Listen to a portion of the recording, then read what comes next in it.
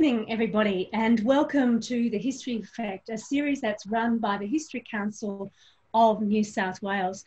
My name is Dr. Kiera Lindsey, and I am an Executive Councillor on the History Council of New South Wales, and I'm also a historian based at UTS, University of Technology, Sydney.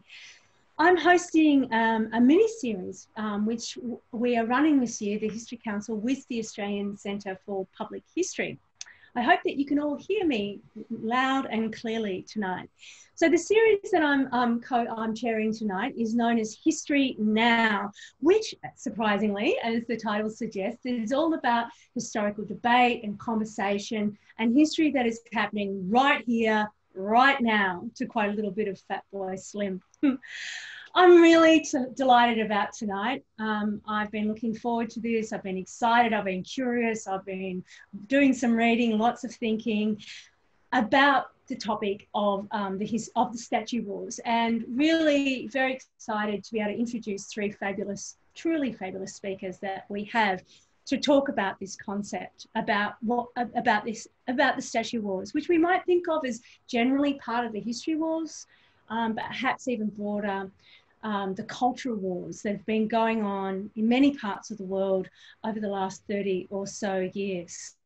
But before we get into our topic, I think it's entirely appropriate that we start by acknowledging the fact that the work, the History Council, is based on Gadigal country, which is the country in Sydney around the harbour, around the waters, around Warang.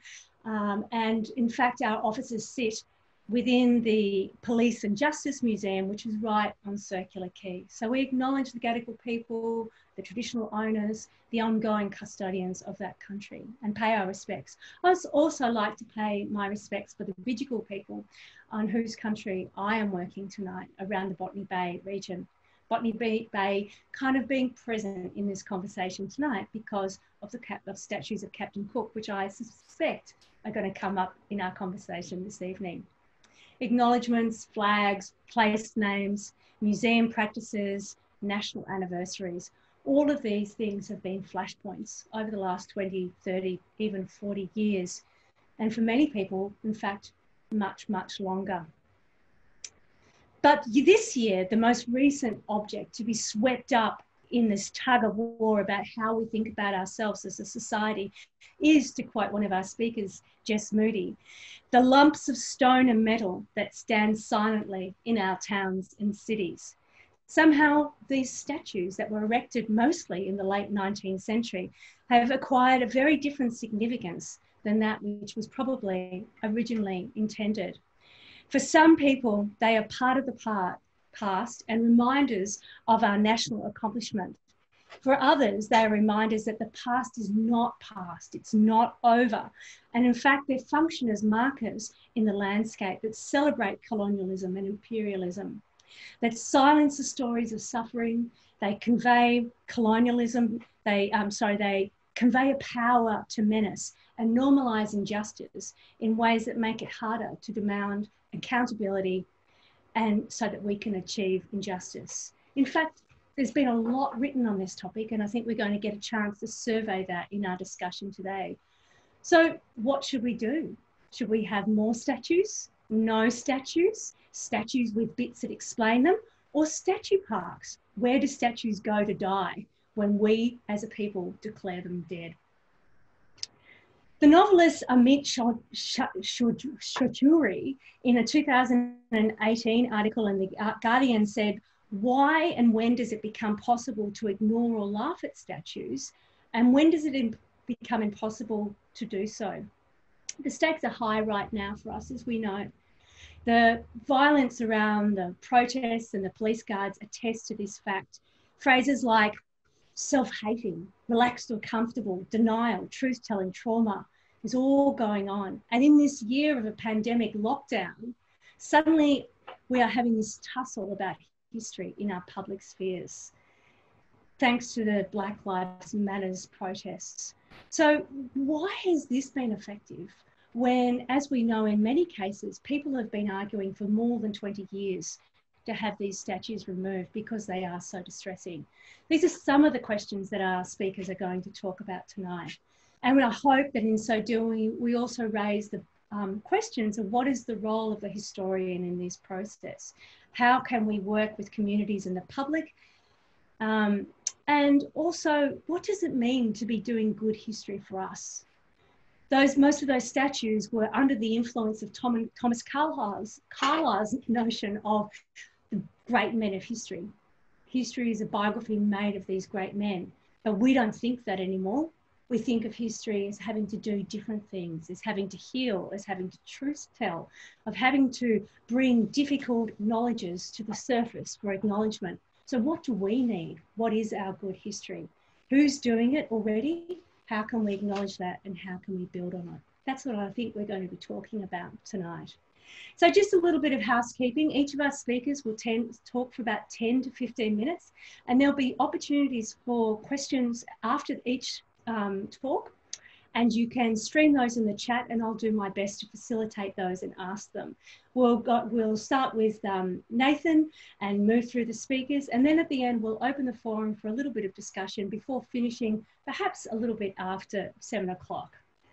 So our three speakers tonight: Nathan Mudyi Sentence, a Wiradjuri man and project officer at the Australian Museum; Dr. Jess Moody, University of Bristol, a lecturer in public history; and Claire Baxter, who has a master's in conflict in archaeology and heritage. Our first speaker, Nathan Mudyi Sentence, is a Wiradjuri man from the Maori clan who grew up on Darkinji country in New South Wales. Nathan works to ensure that First Nations stories are being such as galleries and libraries, archives and museums, and are being told and controlled by First Nation people. He also has a fantastic series of blogs known as the Archivist Decolonist, and if you haven't seen them already, I really encourage you to go and have a look at those. And so with no further ado, I hand you over to Nathan. Thank you. Yurumarang Lindugi, Nathan Sanchi Nari, Waraji Giri Balado, Yindamaleja Nanawa Nurumbangu, Yindamaleja Nanawa Mujigangu, Yindamaleja Nari Mujigangu. Before I begin, I too would like to acknowledge that I am currently on the unceded lands of the Ngunnawal people, and I want to pay my respects to the elders past and present, and want to state that I will try to the best of my abilities to be respectful of their country while I'm here. And I also like to recognise the First Nation lands that everyone may be tuned in from, and that whose land this is an important question in tonight's discussion, as many colonial monuments, especially in these lands, are occupying space on stolen land. My name is Nathan Mudyi Sentence. As Kiera said, I'm a Wiradjuri man, family from Mudyi, New South Wales, but I grew up on Darkinjung country. I'm actually not a historian, I'm more of a history communicator. I'm a librarian actually by trade, but I've worked in sort of museums, archives and libraries, that sector for over a decade. I currently work at the Australian Museum as a First Nations public programmer, and I work at the University of Sydney, both on Gadigal country. And I'd like to say that during this talk, my views during this are my own and do not reflect either of my employers.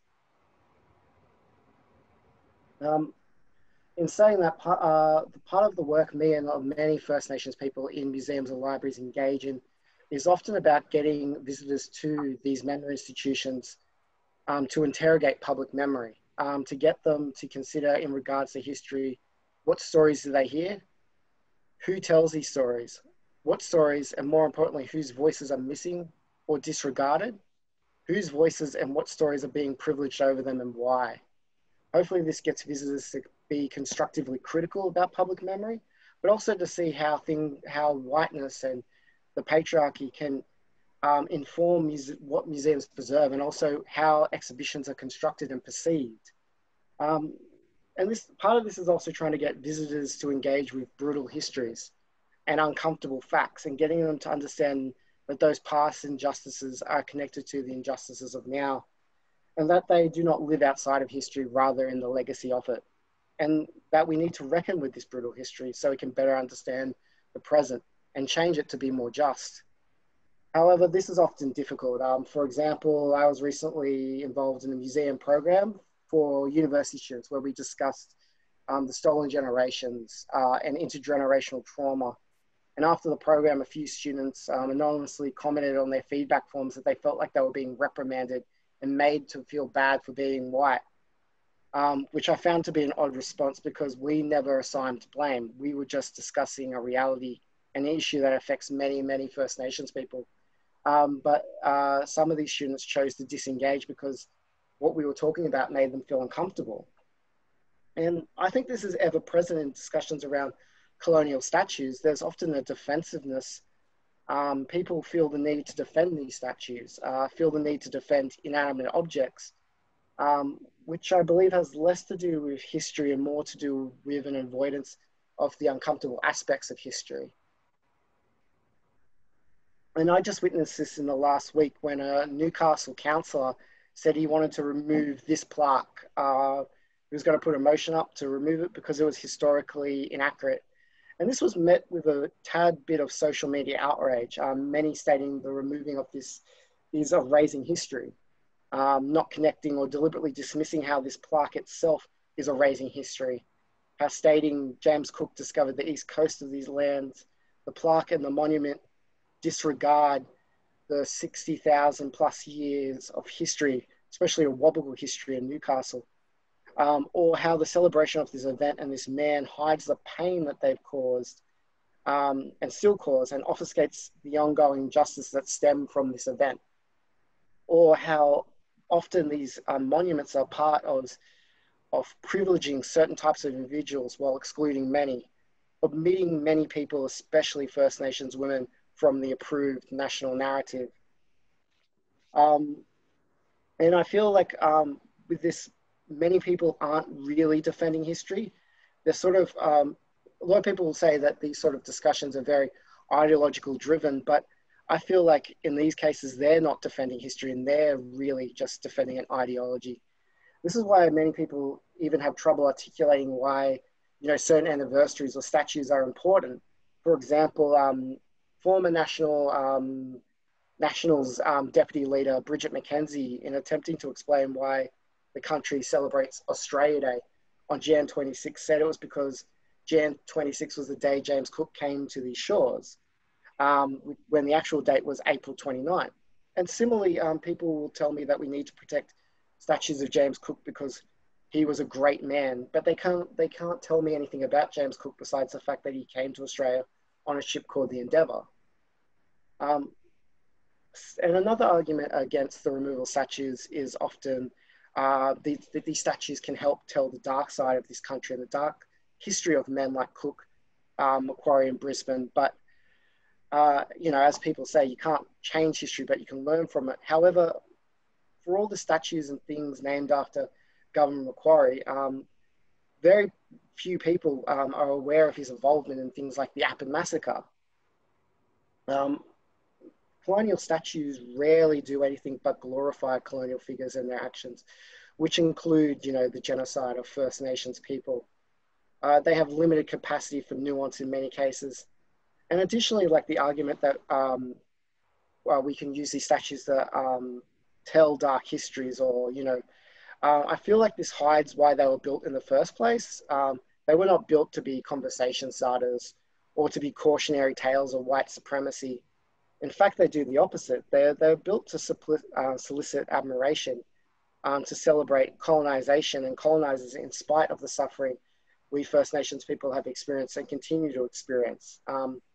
And many people defend statues, I believe, because they do not want to admit the reality that Australia is built on injustice and potentially their own complicity with this injustice. Reckoning this can tarnish the white Australian self-image of innocence and bring up feelings of guilt. And of course, we do not want to feel guilt. It's uncomfortable, but avoiding truth and defending certain narratives to avoid it is, in my opinion, the antithesis of what history should achieve. And, you know, there's that old saying that those who do not learn from history are doomed to repeat it. Nevertheless, there are many non-Indigenous Australians who do not want to learn from history because they do not want the guilt associated with that knowledge. As I was saying, I don't really believe that colonial statues do anything rather than glorify colonial figures and their actions. which include the genocide of First Nations people. And they have limited capacity for nuance in many cases.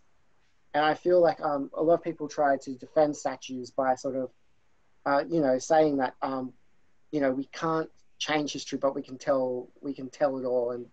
But I feel like that hides why statues were made. Look, many of these statues were made in the first place. And they weren't made to be conversation starters or cautionary tales of white supremacy. In fact, they do the opposite. And they were kind of built for solicit admiration, to celebrate colonization and colonizers in spite of the suffering we First Nations people have experienced and continue to experience. Many people like defend statues because they don't really want to admit the reality that Australia is built on injustice and potentially their own complicity in this injustice.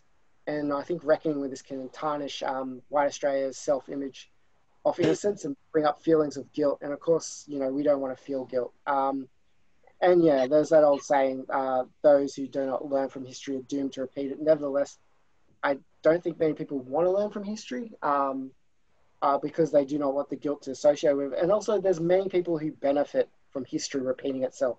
So they want that to continue. They do not want to learn from history because they do want history to keep repeating. And they also actively want to prevent others from learning from it too. And both these positions prevent the actions needed to rectify historical and contemporary injustices faced by First Nations people. The defense of statues also begs the question of what do we as a society value? What do we think needs to be protected and preserved?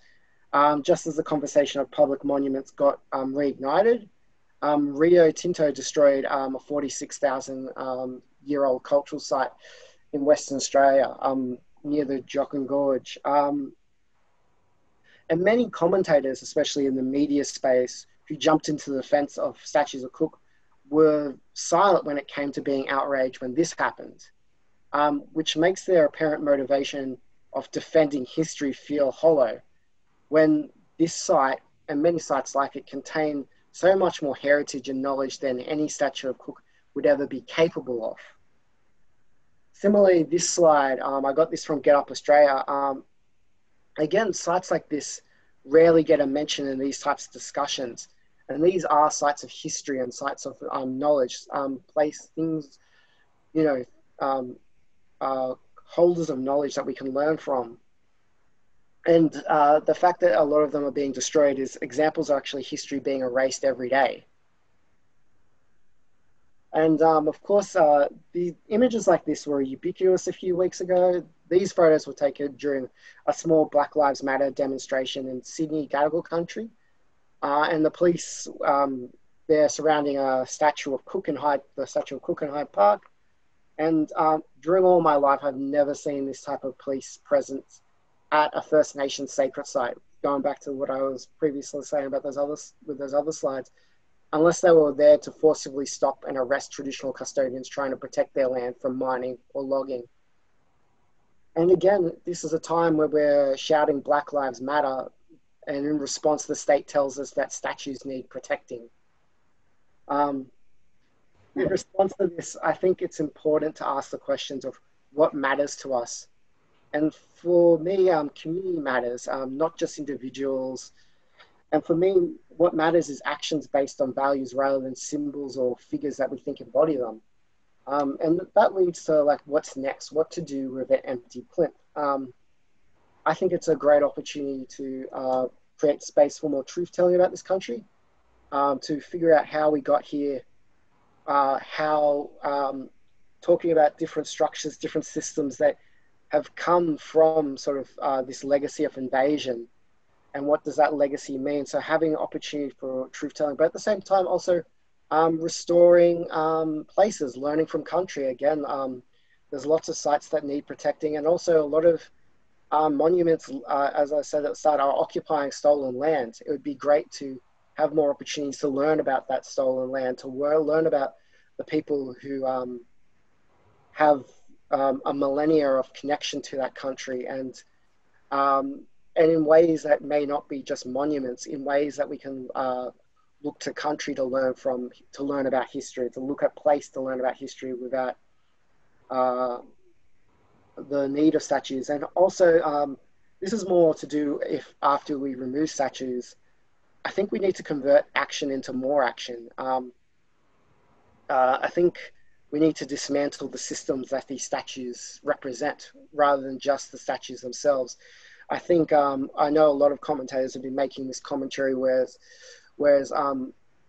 you know, Black Lives Matters especially have has entered in lots of different conversations, and you know, there's lots of things talking about representation in film and statues, but at the end of the day, the Black Lives Matter movement was really talking about, especially in Australia, was talking about the criminal punishment system and what we need to do to rectify that. I think, and as statues, I think a lot of colonial statues can be symbols of injustice, and I think removing them can be symbolically saying that we want to step towards justice, but it needs more right after that. It can't just be the removal of the statue in of itself is not the goal. The goal is to make a more just society. I think this is, and this was sort of one of the first steps that we can do. So I'm going to finish on this quote by Ruben Rose Redwood and Will Patrick. I think it's really good. You know, and whether you know, colonial statues must fall or remain is not a matter of history alone.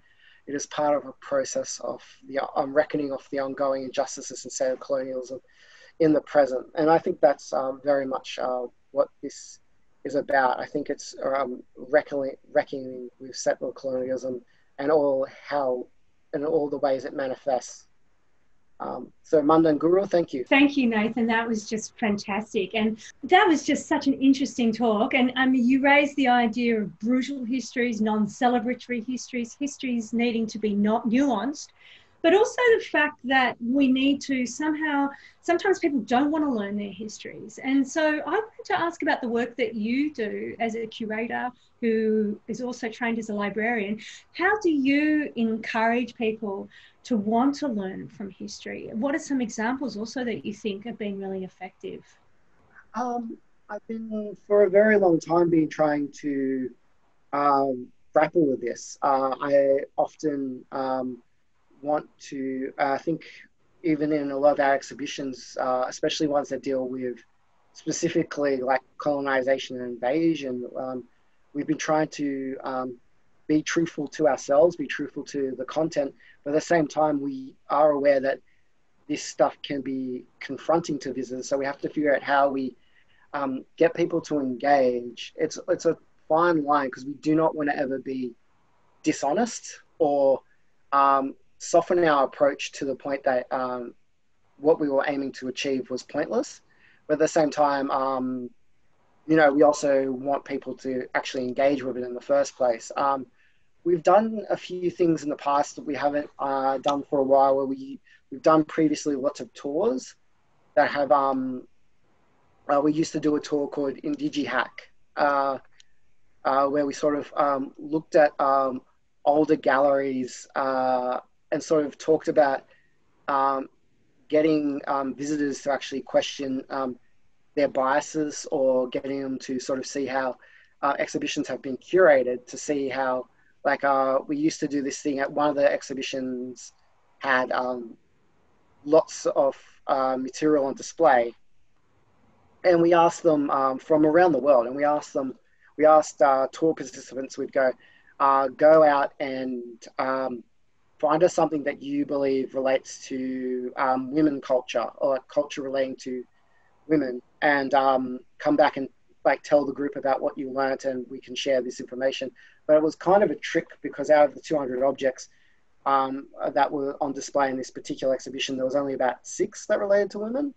So again, we can sort of use that to sort of show like the bias in exhibitions, and then we can use it to talk about previous, like a lot of times I've been involved in, and specifically because I think it's interesting to me, was critical self-reflection of the institutions that we've worked in. Mm-hmm. And I can sort of use it to sort of talk about, and then broaden that to connecting it to history. we recently, you know, we would do tours where we talk about, again, similarly, that the Australian Museum's collection, even though it's got a large First Nations collection, that some of that collection is basically built on anthropologists, and their perceptions have really shaped our understanding of First Nations people, but also shaped our collection. If you were to look at the First Nations collection at the Australian Museum, without even any interpretation, you would think that Aboriginal people were warlike, and we were heavily man-focused, because that's predominantly what's in our collection is weaponry and male objects. And so even without interpretation, there's been an interpretation created by how our collection's been made. So yeah, critical self-reflection and sort of, and always trying to, because there are a lot of people that are willing to hear about, or especially school children and school groups that want to learn about past injustices. But I'm always trying to connect past injustices today. So like, you know, previously I would do this tour where I talk about, we have a thing at the Australian Museum that talks about the stolen generations. And I always talk about, when we talk about the stolen generations, I always talk about, you know, the fact that more children are taken today than during the period of the stolen generation, and things like the New South Wales Adoption Act that came out in 2018, which very much is very similar to some of the practices of what was happening during the stolen generation. And at the same time, just trying to get people to think about those connections, and even like language usage, like previous and now. And like sometimes the language has changed, but the effect is still the same. But also too, just to be wary of that language, like a lot of people can see how the stolen generations is bad, but at the time they weren't calling the they weren't being called the stolen generations, it was being called protection policies, which is very similar to sort of the stuff that's being said now, especially in the language around, say, like the New South Wales Adoption Act. Yeah. The amendments. Yeah. I read today a 2018 article by Tyler Steam in The Guardian, and he was talking about the blindness of the everyday that we have, and how over the last 30 years or so, people have been increasingly required to dissolve that everyday blindness and to see things as they really are. And I guess I kind of wanted to ask you, why now? Why do you think that, we know that there have been protest moments that started in 2015 in Cape Town, when someone basically threw a bucket of shit, excuse my language, onto a statue of Cecil Road. And that since then, you know, we've seen these moments. But why now? Why 2020? I don't think it's a matter of why now. It's just like, it hasn't happened yet. Like mob have been fighting for similar things for a very long time. Fighting for, you know, it's just, I think it's just the willingness of like media's engaging with it. But, you know, like previously, like in 1988, because of the reenactment of the First Fleet coming in, and they were hiring, they were trying to have like a meeting of the First Fleet and a local Aboriginal group. That got largely protested. It was the largest protest since the Vietnam War protest. So mob had been, and then similarly in 1938, the Day of Mourning was in response to the 150th anniversary of the First Fleet. And again, they, I think there's been, throughout years, I think there's been arguments against sort of these symbols of injustice or manifestations of injustice. I think it's depending on when people will listen. I think one of the, there's lots of like valid critiques of, say, social media, but one of the best things about it is that a lot of mob that that you formerly had to go through gatekeepers to get their voice heard in some situations, now don't. Like there's Aboriginal people, we can be very active on social media and say that we don't like this, or say that, and people can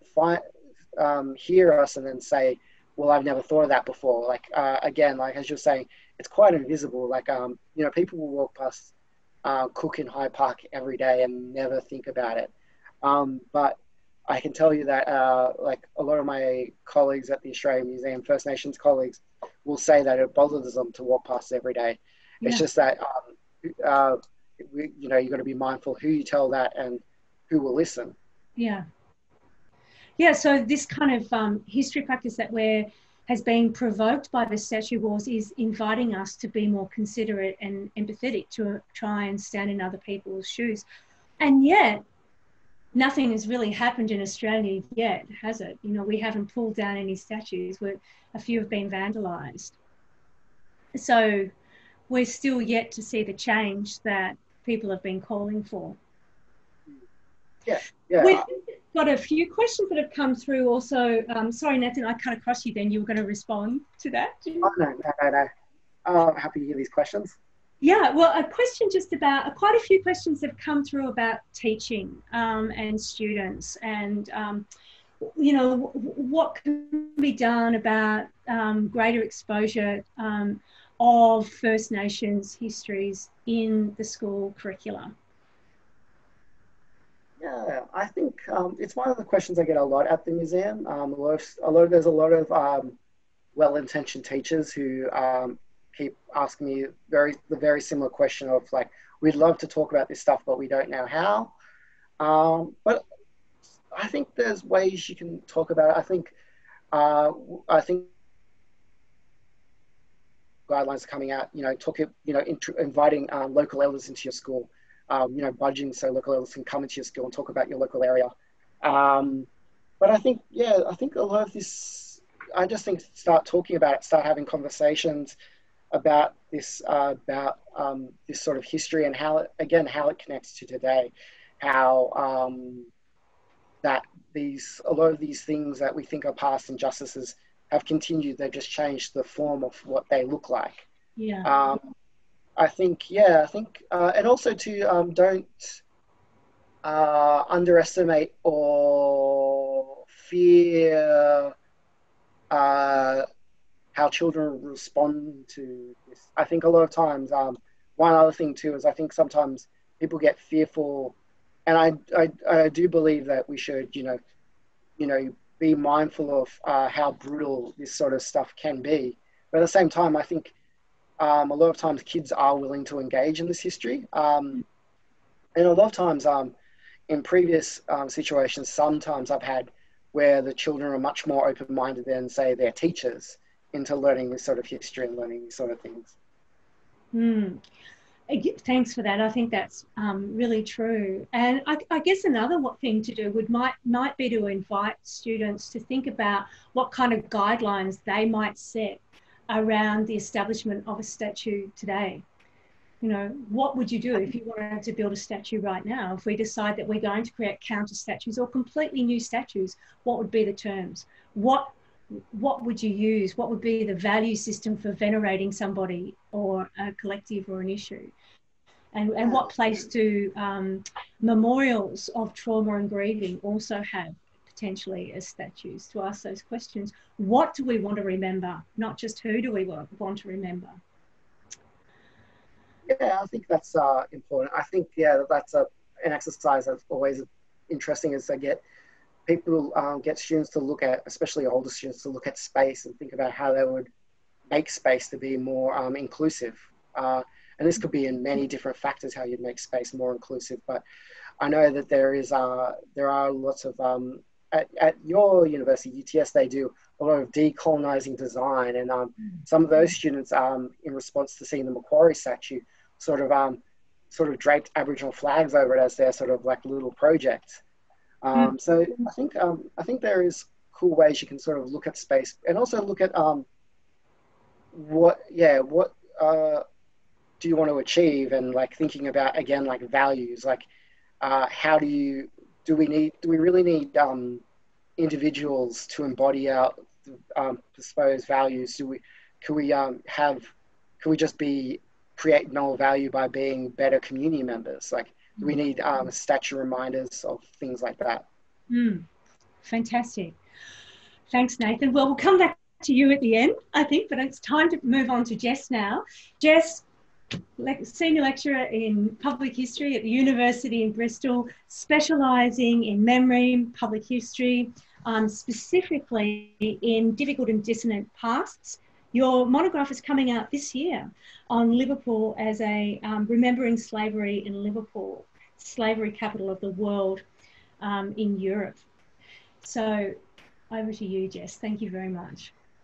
Great, thank you very much. I'll just share my screen. So on June the 7th, during a Black Lives Matter protest in the centre of Bristol, activists pulled down the statue of slave trader Edward Colston, which had stood on that spot since 1895. The protesters cheered, climbing the plinth and giving the Black Power salute from where the statue once looked over inner city Bristol. One protester knelt on its neck for 8 minutes, symbolically replicating the police action which had killed African-American man George Floyd on May 25th, his killing having ignited the Black Lives Matter protests around the world. The plaque on the side of the statue's plinth had originally said only this about the statue and Edward Colston, quote, erected by citizens of Bristol as a memorial of one of the most virtuous and wise sons of their city, AD 1895. During the protest, this was edited to read instead that the citizens of Bristol rejected Edward Colston. The protesters then rolled the heavy statue around the waterfront and dumped it into Bristol Harbour by Perrow's Bridge, a bridge commemoratively named after an enslaved man living in Bristol in the 18th century. This historic event marked the first time a monument to a slave trader was pulled down or otherwise removed in Britain. This dramatic and momentous occasion, however, did not come out of nowhere. There has been a long history of challenge to this statue, as well as the numerous other buildings, streets, institutions, and ceremonies designed to celebrate Edward Colston in the city. This challenge has been particularly clearly pronounced since the 1980s, following riots and resistance to racism, police brutality, and institutionally racist practice that took place across a number of British cities. Much of this, the activities in the 1990s surrounding slavery and memory in Britain were partly prompted by the riots of the 1980s and focused on projects aimed at facing up to the past as a way of encouraging racial healing in fractured multicultural cities. Many people, therefore, have been actively critical of the statue of Colston for at least the last 30 years. Grassroots campaigning group Countering Colston have sought to challenge the celebration of Edward Colston across the city through protests and campaigns, through their website, but also through public history work like walking tours of the city. It's not just the statue that celebrated Colston. Countering Colston have highlighted and consistently challenged the broader cult of Colston, as they call it, in the city, seen through the naming of several local schools, street and pub names, building names, the celebration of Colston through commemorative stained glass windows in the cathedral, and through religious ceremonies, long acted out around Colston's birthday, on Colston Day on November the 13th every year, where a procession would lead from the statue to his burial crypt. At this ceremony, there was even a Colston bun, a type of fruitcake, given to the children who took part, and girls attending Colston Girls' School wore bronze chrysanthemums, his favourite flower, for their annual commemoration ceremony. So who was Edward Colston, and why has the city of Bristol celebrated him so much? Born in Bristol in 1636, Edward Colston joined the Royal African Company in 1680, which at the time held a monopoly over the British slave trade and was responsible for the enslavement of over 84,000 African people who were taken to the Americas by British ships. 19,000 of these died on the Middle Passage. Even after withdrawing from the Royal African Company in 1692, Colston continued to slave trade privately, retiring in 1708. He was also a Tory MP for Bristol, representing the city, and a prominent member of the Society of Merchant Venturers. The Society of Merchant Venturers, an unelected group of Bristol elites, which still exists and exerts power in Bristol today, date back to the 13th century. They have a strong colonial history, They funded the 15th century voyage of John Cabot to Canada and traded in enslaved African people from 1689, lobbying the British Parliament to open this up beyond the monopoly of the Royal African Company. Colston made some charitable donations to local causes, especially the establishments of boys and girls schools, though the boys' schools also served as a useful place to drum up sailors for his ships, and more bequests followed his death in 1721. Though a lot of the claims to his great philanthropy do seem to be over-exaggerated and poorly supported. The Society of Merchant Venturers have been influential in promoting the celebration of Edward Colston in the city as one of their greatest members, a membership which has been very white and male for almost all of its existence. So why has the city of Bristol celebrated him so much?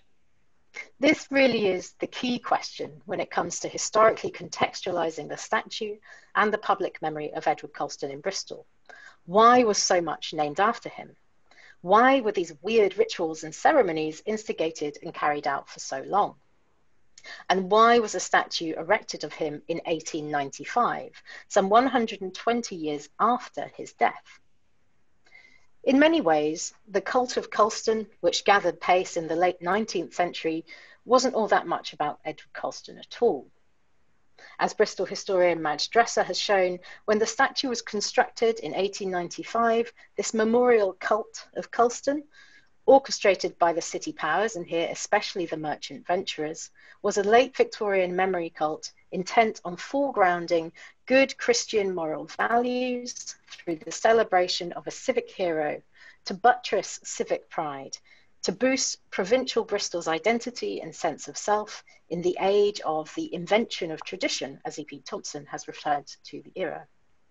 Moreover, the city authorities in Bristol chose a figure who they framed as a good Christian philanthropist, a wealthy merchant father of Bristol, a patriarchal and paternal figure of charity for Bristol citizens to look up to. This figure was particularly aimed at the urban poor of the city, who between 1889 and 1890 led large-scale protests and strikes over living and working conditions in the city. As Bristol PhD student James Watts puts it, quote, "The erection of the Colston statue can be seen as an attempt to reassert paternalism in the face of anxiety over working class unrest." The narrative of Colston as a patriarchal philanthropic father of the city has been fed into school education, political discourse, as well as the fabric of the city. Streets were renamed after him. 20th century concrete office blocks, which bore no historical links to Colston, had his name emblazoned on their towers. The citizens of Bristol, black and white, were for over 100 years taught that they should love this man, find pride in him as an emblem of their city, and consider Colston a key part of the heritage of Bristol. However, challenges and protests to the statue are also part of this heritage.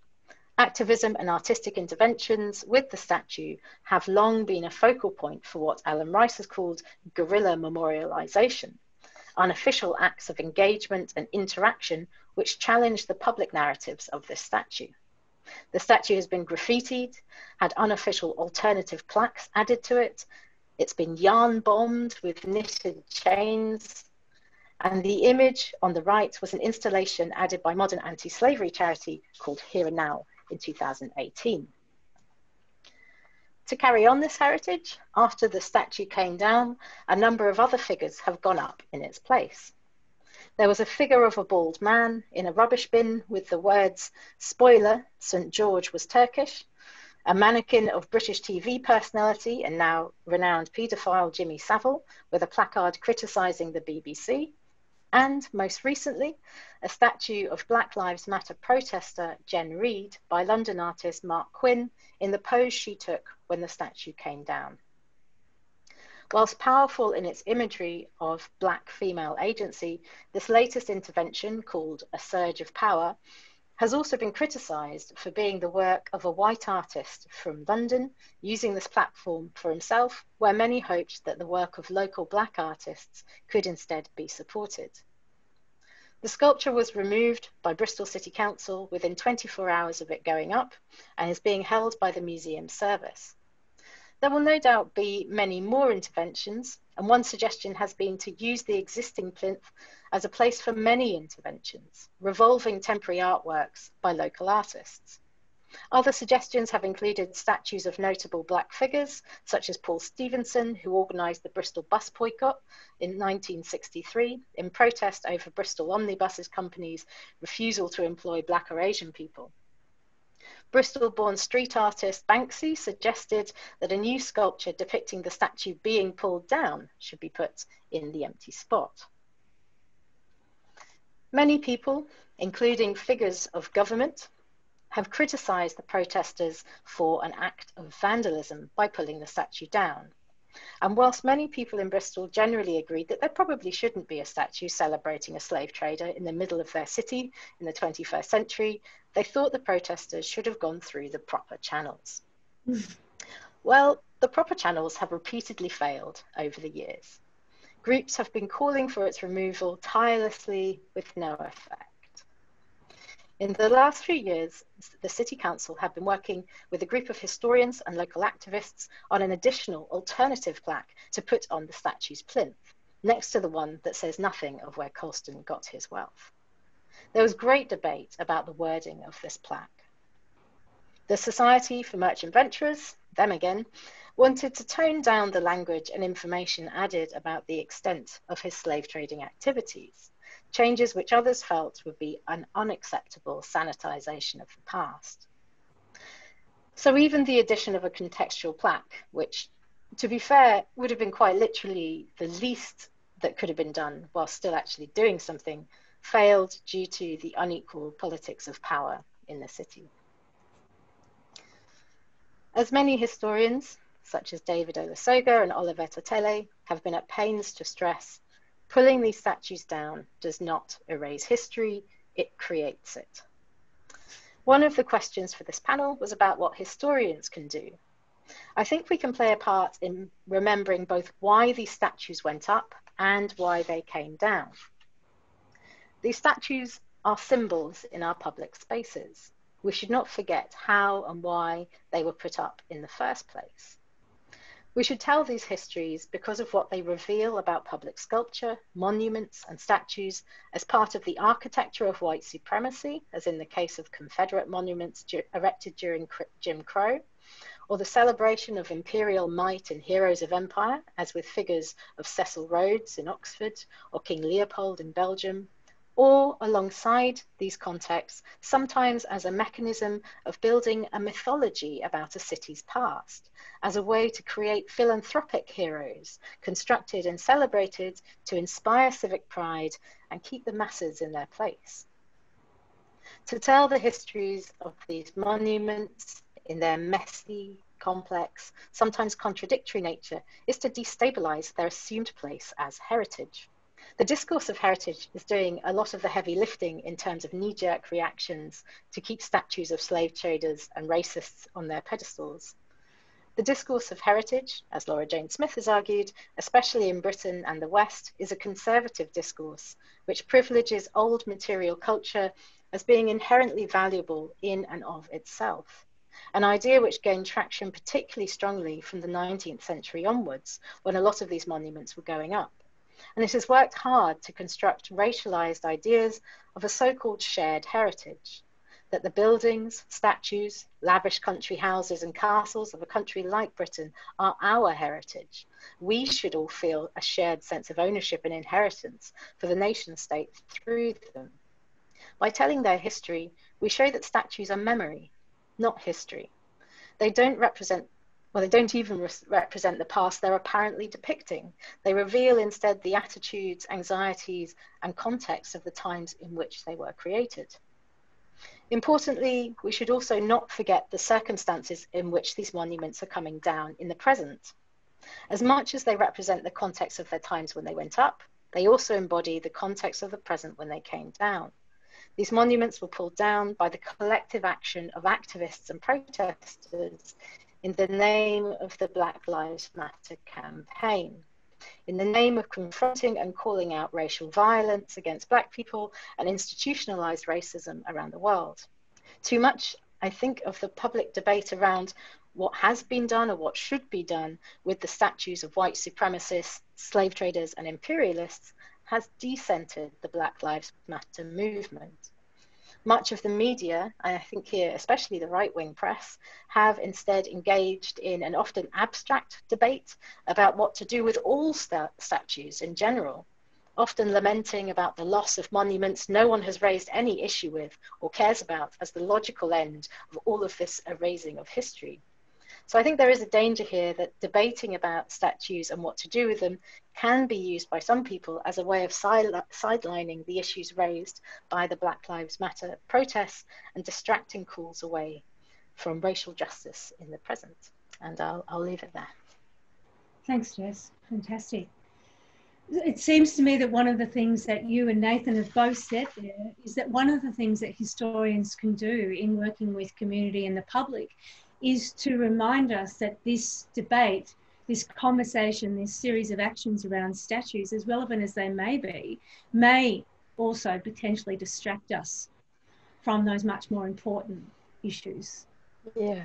Yeah, I think, I mean, in a way, taking down the statues is the easy bit. It might not seem like it, but the real work that is the urgent pressure behind this action happening at all is about calling out racial injustice in the present.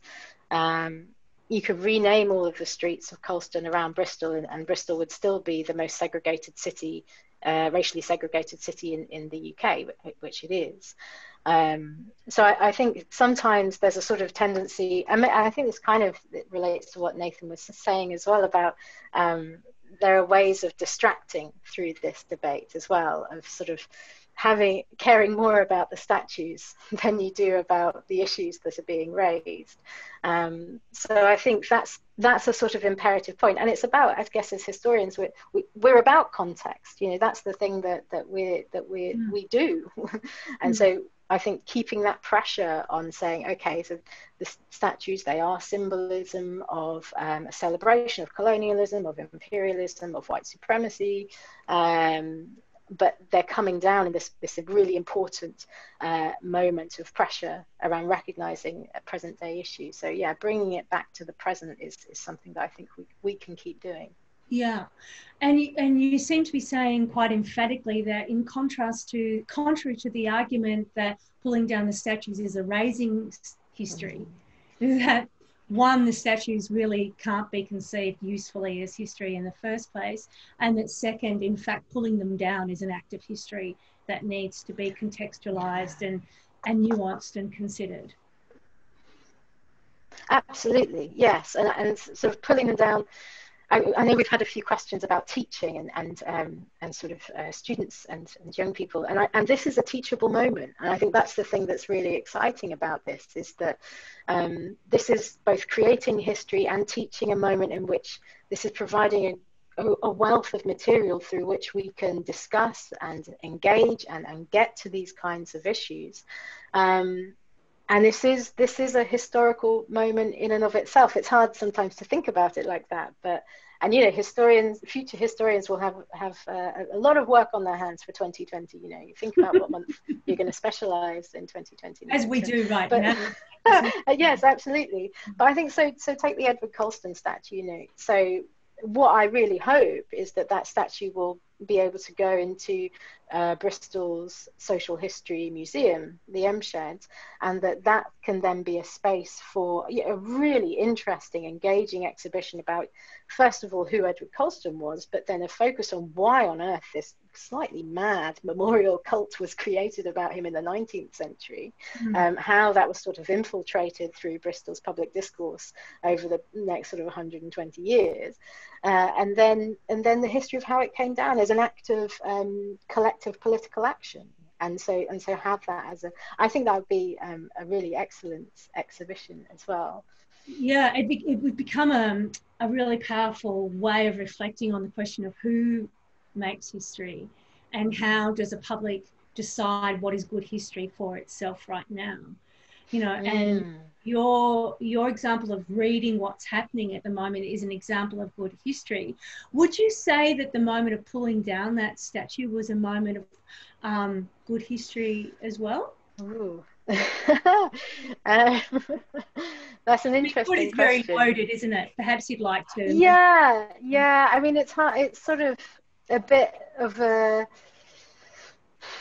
I don't really want to categorize kind of good and bad. I mean, it happened, and I think what we can do is we can explain why it happened, and we can say it wasn't a sort of, you know, spur of the moment group mentality issue that just happened on the 7th of June 2020. This has been going on for a really long time. You know, it didn't come out of nowhere. People have been building to this moment. So I think that in terms of collective action, it tells a really important story, and it tells a really important story in the context of the Black Lives Matter movement, as well as being, and it was an important movement because it then inspired the consideration of in Britain a lot of other statues, and it's sort of seen as a sort of domino effect that then a statue of Robert Milligan, a slave trader, was taken down in London, and, you know, a number of other places have been reconsidering what all these statues are in their public spaces, and because there are a lot of them, you know, and it's shone a light on statues that have become inanimate tombstones in our city spaces, and it has activated them and has made people so a little time, I think it was the next day after the Colston statue was pulled down, people put up cardboard plaques on the Edmund Burke statue and said, who's this guy? Why is he here? He represents these really quite very conservative kind of values that had a detrimental effect on Bristol's urban poor, and, you know, so it sort of reignited the conversation. So in that sense, I think that's an active history. I don't want to say good or bad, but it's an active history that has inspired critical reflection on our public space. So there's kind of been that blindness of the everyday,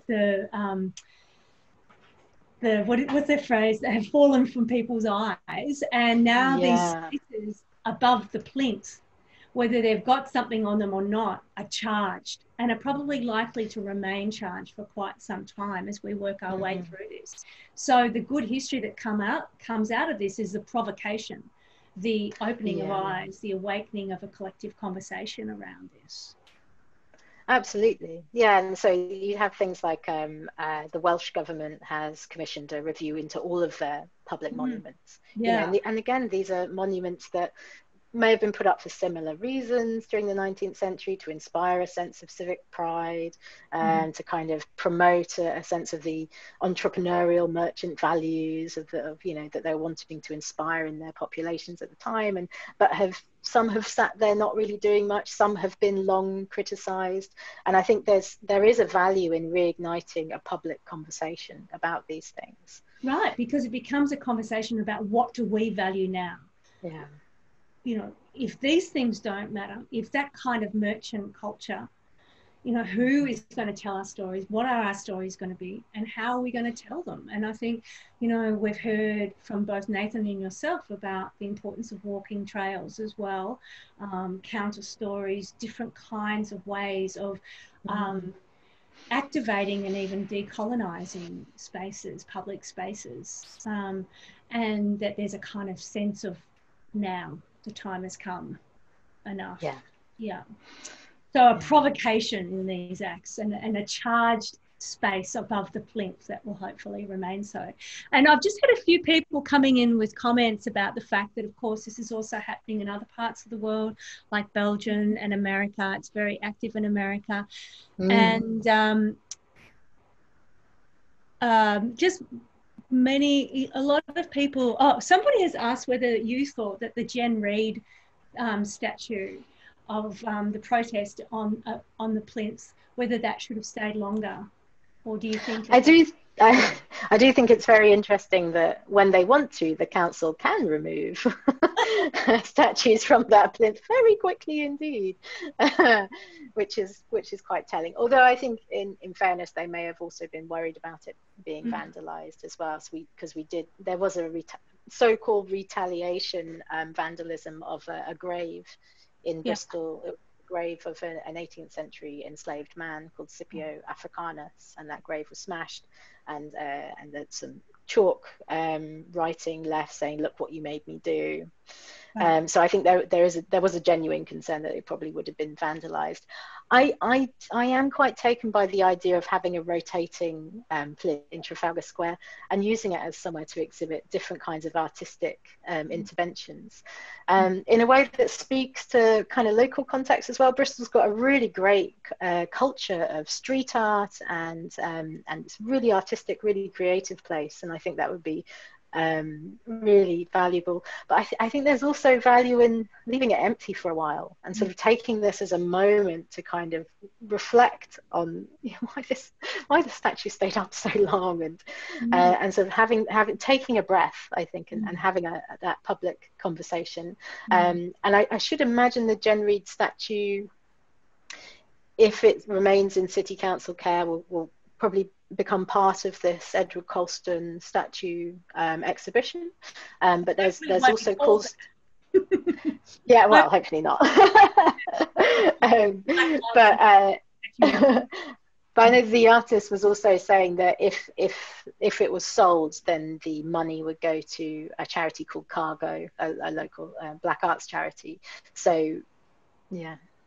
I mean, what your comment raises for me is something that perhaps many of our Zoom audience are also thinking of, is that, for years we have been making requests and protests and urgent requests around climate change and been witnessing government inaction. And likewise with the Colston story about requests to remove that. And across Australia, the same things Nathan has described, of people asking for a very, very long time to remove these to change these things, and have been met with a government inertia, which has suddenly evaporated. We suddenly have these white governments, which is heartening. I'm aware it's made it thinkable. Yeah.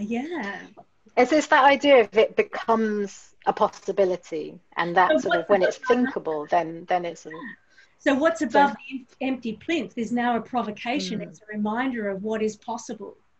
Yeah, absolutely. Fantastic. Maybe that would be a great exercise for students as well, is to imagine the empty plinth, to think on that. Oh, yes, this will be many of my assessments for my students next year. Will be great. All right. Well, thank you so much, Jess, and we will return to you in the wrap-up of our talk. And it's now time for our third and final speaker, Claire Baxter. Claire completed a Master's in Conflict Archaeology at the University of Glasgow. Her interests include contested heritage, memorialisation, civilian experience of warfare and prisoners of war. And she came to my attention recently because of a terrific piece she posted on the idea of viewing statues not as history, not as memory work, but as archaeological artefacts, or to see them through the lens. So I think Claire's going to give us some really interesting answers about what you can do with statues. Tear them down, crumble them up and turn them into different installation pieces, or something completely different. Over to you, Claire. Thank you. So before I start, I just want to acknowledge that I'm coming to you tonight from the land of the Boonwurrung people in inner southeast Melbourne. So as Kiera mentioned, I completed my Master's last year in Conflict Archaeology and Heritage at the University of Glasgow. And for our research dissertations, we had the choice of either subject. So we could choose archaeology or we could choose heritage. And I decided to pick what I thought was going to be a heritage project because it seemed practically a little bit simpler in the time that we had available. It's obviously a lot easier to visit a museum and have a look at some heritage than it is to excavate a site, which obviously I also didn't have the budget to do. So I set out to look at the current debates around statues, particularly with regard to the discussion about context. and then compared that to what was done at the Soviet statue parks in Eastern Europe and see what we might be able to learn from what they did there. But actually, the further I got into the project, the more I began to see the issue as one of archaeology after all. So kind of thought I was doing a heritage project and ended up doing an archaeology project. So not only is archaeology not the study of dinosaurs, which is a common misconception, it's the study of human activity, beliefs, and values through material culture. And material culture is the physical objects that were created and used by humans.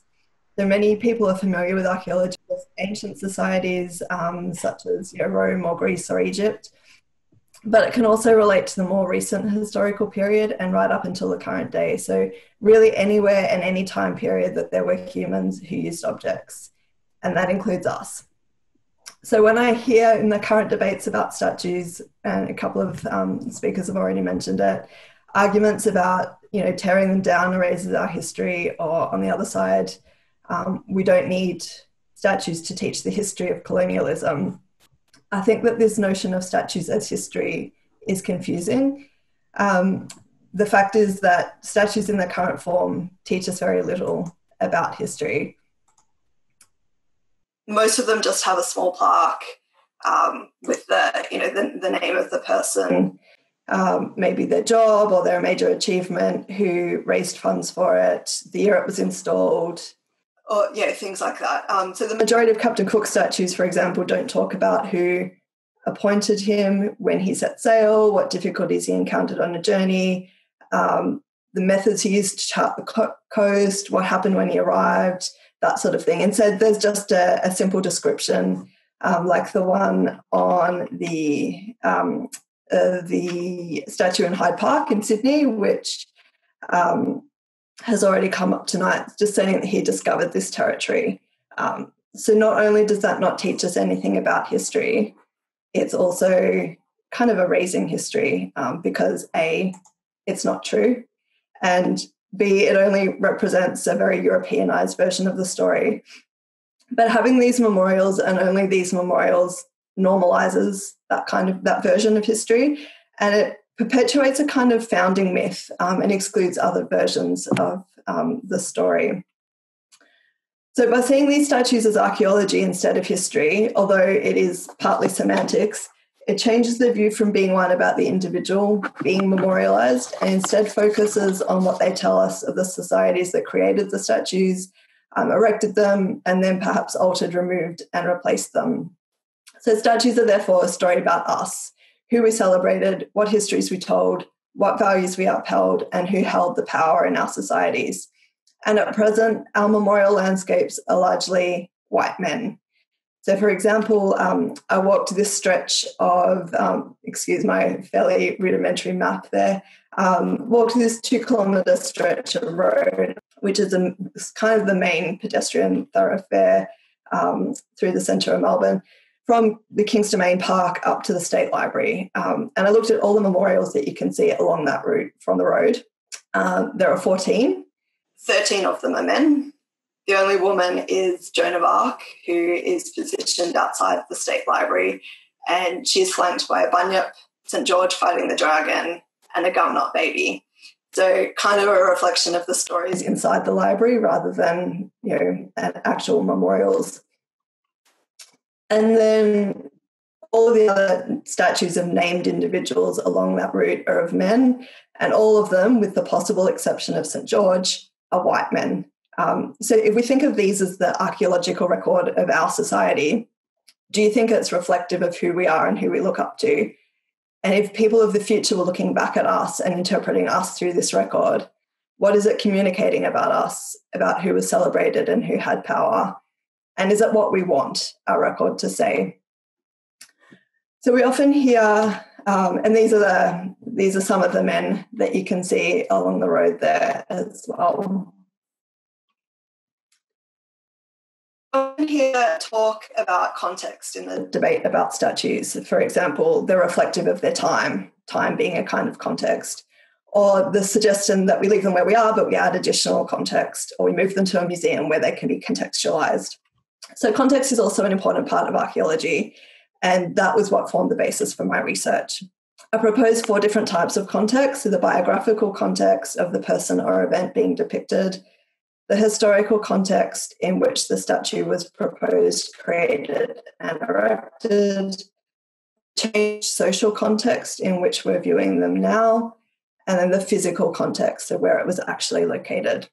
So as archaeologists, we know that if you remove an object from its location, it changes the meaning of the object. The objects don't have intrinsic meaning. As Jess mentioned, they're lumps of stone or metal. We give them meaning through their use, their surroundings, and their relationship to other objects in the landscape. So a statue's location can alter its meaning. And if you have a look at these 2 statues of Shane Warne on the left and Keith Miller on the right, both are well-known Australian and Victorian cricket players, both somewhat flawed men with a history of infidelity, but both statues are located at the MCG, so a famous cricket ground. They're surrounded by statues of other men and women who performed great sporting feats at that ground, all of whom are in action poses similar to these 2. So in this physical context with their relationship to other objects, it's fairly clear what they're being celebrated for. So the context is sporting achievement, not for being wonderful, flawless humans.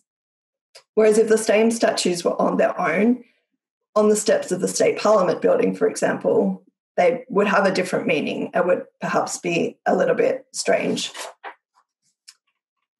So this statue is in the Hungarian statue park, Memento Park in Budapest, and it's of a man named, I'm going to get this wrong, so I'm sorry for my pronunciation, Endre Szegvári.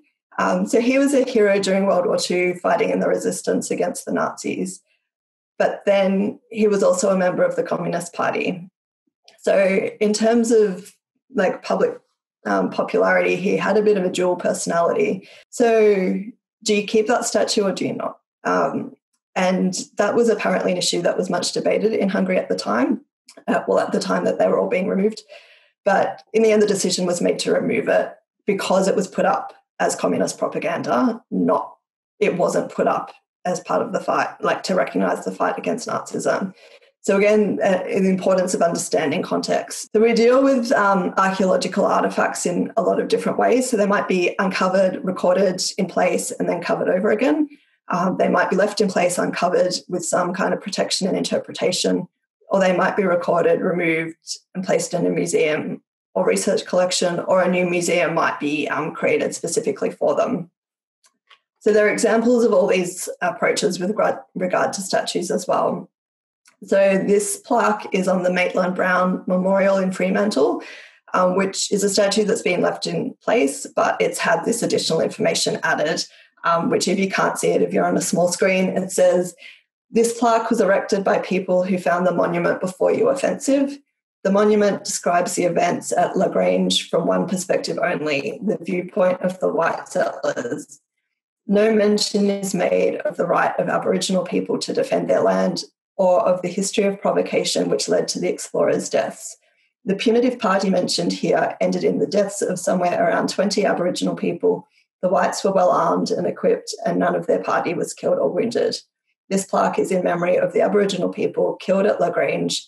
It also commemorates all other Aboriginal people who died during the invasion of their country." So that's one example of where additional context has been added to an existing statue. Another example, which again is a little bit like what Jess was suggesting for the Colston statue in Bristol, a Jefferson Davis statue at the University of Texas in Austin was removed from the campus into the campus's museum, and it's got additional detail about why it was created, why it was removed, copies of some of the documents from the University Council proposing the statue, and then some images of it coming down as well. And then, of course, there's the statue parks in Eastern Europe, in Hungary and Lithuania and Russia, which were purpose-built to house their unwanted statues. So whichever option is taken, recording the objects is a common theme throughout each form of archaeological treatment. And the purpose of recording is to preserve the context. So we already have the historical context through documents, So both the biographical detail and in many cases things like council records about the creation of the statue and who proposed it, authorised it and paid for it. So what we need to record now is the physical context before the statues get removed and altered, which can be done by photography or mapping or laser scanning, photogrammetry, various other techniques. And what's important is not just the statue and its location, but it's also its relationship to other statues and locations. So, for example, as I mentioned, along St Kilda Road, the fact of there being 12 monuments to white males, if I'm excluding St George, and only one female on that 2-kilometre stretch of road tells us more about our society than any single one of those monuments on its own. And then if the choice of what monuments get erected is a reflection of our society, then so is the choice of which ones get preserved, vandalised and torn down. And this is another form of context which we should also be recording.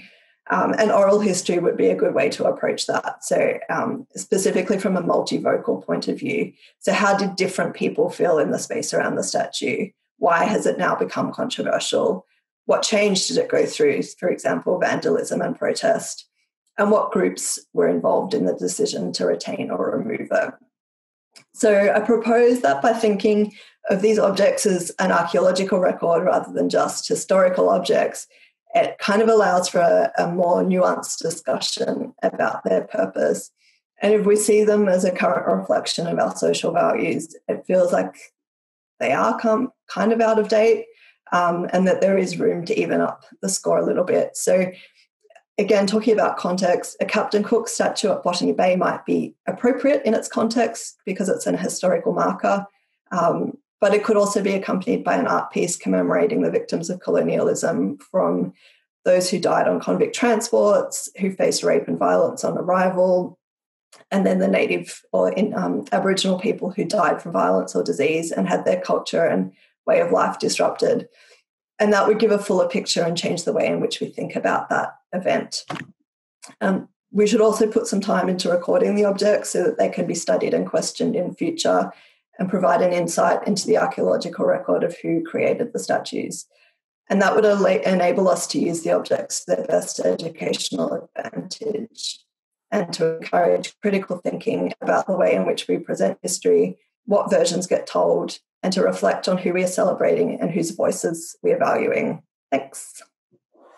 A question from the President of the History Council, which is asking whether or not the act of putting these statues in museums might actually be undermining the attempt to decolonise space, that it's just sort of moving them off, diffusing them, but it's kind of still venerating them and giving them some special place. Yeah, so looking at the statue parks in Eastern Europe, none of them really did a very good job of that.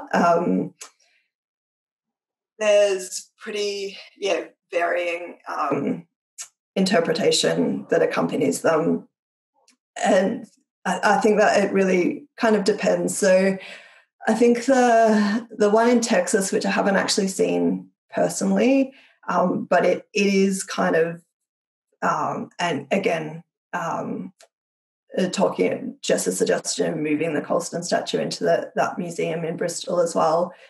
I think that could still achieve the aim of decolonising the museum and the space a little bit, because you're talking about the issues associated with the statue. You're not just moving it, and moving a statue into a museum. It's kind of on its own, if that's not done well, it can almost make it worse in a way, because you're putting an object, a large object into a relatively small room, so it might make it actually look even bigger than it was, take up more space than it did, and it's expensive. The only benefit I would see of some of those statue parks is how absurd they all look when they're sort of standing around facing each other. It really does heighten the absurdity of that kind of great white man hero history. And it does seem to me that there's potentially a place for much more humour and comedy, irony, satire, parody in this. Yeah, and I guess that's a bit of a double-edged sword in a way. it's been one of the main criticisms of those parks is that they do come across as ironic. And, there's pictures everywhere of, people posing with the statues. Got one of Lenin with a lipstick mark on his forehead. And I guess, you've kind of, that's one angle, but on the other hand, someone like Stalin isn't really funny. So is that what you want to present? So I think you have to be really, really clear with your aim, and presenting that content can help set the tone as well. But maybe, again, inviting students to think about how they might respond to these statues if they were on face-to-face level could be an interesting educative experience too. I noticed in Ballarat at the they have a parade where they have all the previous prime ministers, that someone had put a wreath of onions around Tony Abbott's head, which I thought was a fairly effective political statement that was using humour. And I just wonder if there's a role in sort of debunking the power of that kind of history as well. Yeah, look, I think, I guess that's my preferred option, rather than spray painting graffiti is humour. I think the cover image for the presentation tonight with the red hands, I think that says a lot more than just spray painting some words on. But I think there's definitely a place for humour. There was another statue in Lithuania of Lenin with his arm outstretched, and a woman used to come every single day and hang a basket of rotten produce off his hand to communicate what collective farming was doing and what kind of waste it was creating. And it's non-destructive, but it's still sending a really clear message and protest. And in the end, they actually removed that statue and replaced it with a streamlined version of Lenin without his arm outstretched, so you couldn't hang anything off it anymore. So, I think humour is perhaps more effective in getting that message across sometimes. I think people can maybe relate to that a little bit more. I mean, there's two things that come up for me in there. One is that they remain still largely invisible and silent, but incredibly effective in maintaining the status quo. And also, as Nathan reminded us earlier, that in all of this discussion, as we're preoccupied with statue wars, we are perhaps missing the main game, which is the destruction of real history, 46,000 years old land, sacred sites, the places that really need to be preserved, and that perhaps our role as historians or people who are deeply invested in the past needs to be to put our eyes and our attention and our energies back on that game. I feel like I just handed that over to you, Nathan. Do you want to comment on that? Unmute yourself.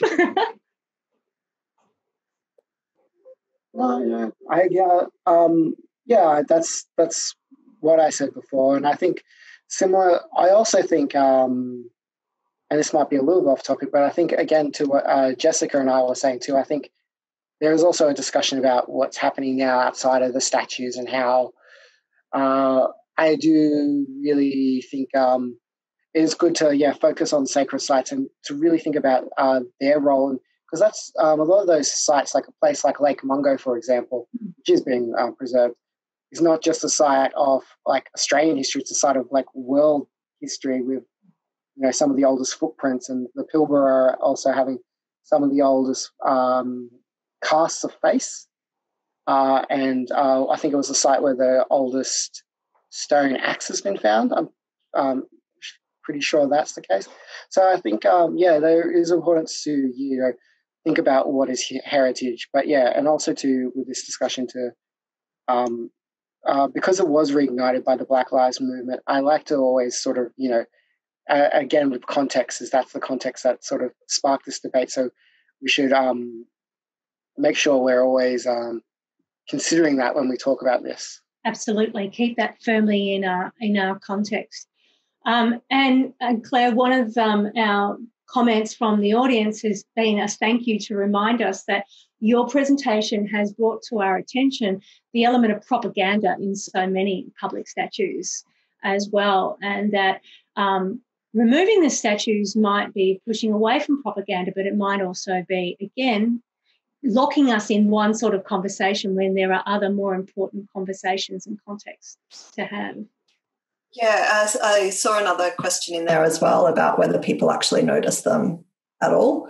And I do kind of agree with that. Like, you know, that stretch of road that I highlighted, I've walked that every day to and from work before we got locked down, obviously, and couldn't go to work anymore. And I couldn't have told you who half those people were. But to the same extent, I do think it is, you know, having a statue of Captain Cook, for example, in Fitzroy in Melbourne, he never even came to Melbourne. Like, so I do think that there is a little bit of propaganda and like I said, that kind of founding myth that we're trying to like create that shared history so I do think that there is that element there. And then as Nathan said, like for some people it is genuinely uncomfortable. So I might not notice it. For somebody else it is uncomfortable, and therefore it is worthy of at least having that discussion.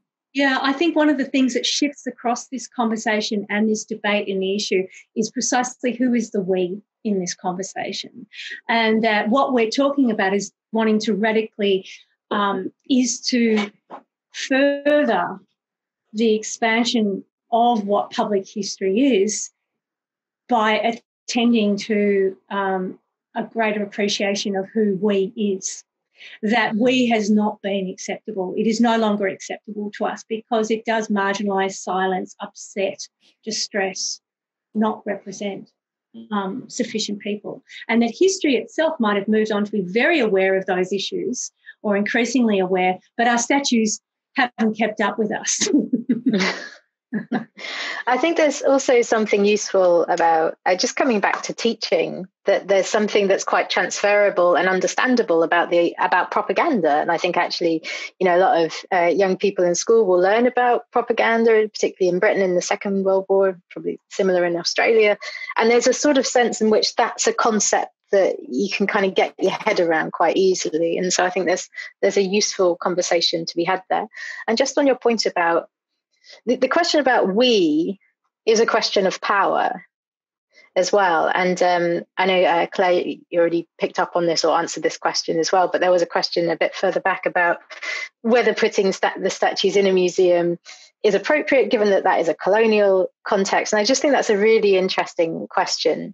And I think there's a lot to be said about things like the things that Nathan's doing around decolonial practice, and that if you are going to do that, it needs to be done in, you know, a really well thought through way, in a way that adopts a decolonial practice through that and relinquishes power, that sort of spreads the power to people who have not had it in that situation. And also that museums also have their own contexts and histories. So, for example, I don't think we should even countenance the idea of putting the Edward Colston statue in the Bristol City Museum and Art Gallery, because that has a very problematic colonial history and was paid for by the Wills family, who made their money in tobacco. And so there's a kind of, it would be inappropriate for that site to be used. But the Social History Museum, I think, has some more flexibility in the processes there. But I just wanted to flag that as a really important point, because I think there's probably a lot of us that here in this conversation that work in museums or with museums.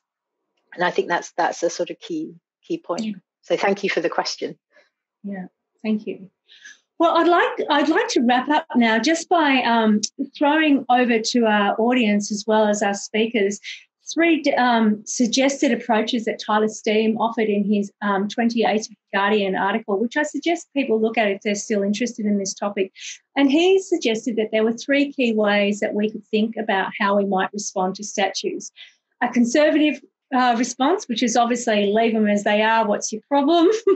And agonism, a response that was agonistic, which sought to, it's spelt Tyler STEIM, so M for Mary, and TYLER.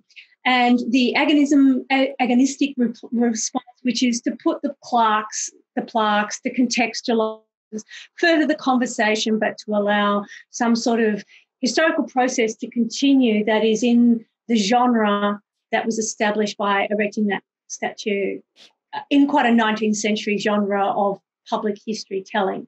And the third one is the antagonistic one, which is to remove either violently through protest or through collaboration with the council. So I would invite you to think about where you might sit in that, where you might like to situate yourself, but also if you think there's something better, there's a better response. I want to finish tonight, before I thank everybody, to ask three of our speakers to just quickly respond to the theme of this year's History Week, which is in September, and I'm going to talk a little bit more about that. This year, our theme seems to be remarkably appropriate. It is history. What is it good for? So I'm going to throw it open. I'm going to go back to front order. I'm going to start with you, Claire. What have you got? What is history good for? Given that you're not a trained historian necessarily. I think